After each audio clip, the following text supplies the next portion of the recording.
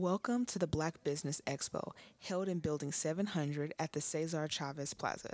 This event had a total of 16 businesses tabling. Let's hear what they had to say.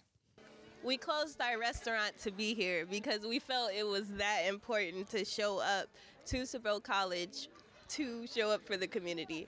Last year I had the opportunity to be a part of the Black Business Expo, and I enjoyed sharing my delicious treats with people and being able to really share my story with others. Yeah, it's amazing. It's really a treat because I'm able to share my gifts. They give me this opportunity to be able to display what I have to offer.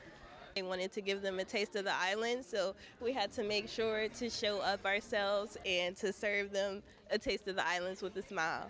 These kind of venues and coming together in unity with my people, I think it is so important. Community is important, and I think these kind of events are so important to our community, and it just empowers us. Members from the Chabot Concert Band even made a special guest appearance. I'm Jasmine Bester, now signing off.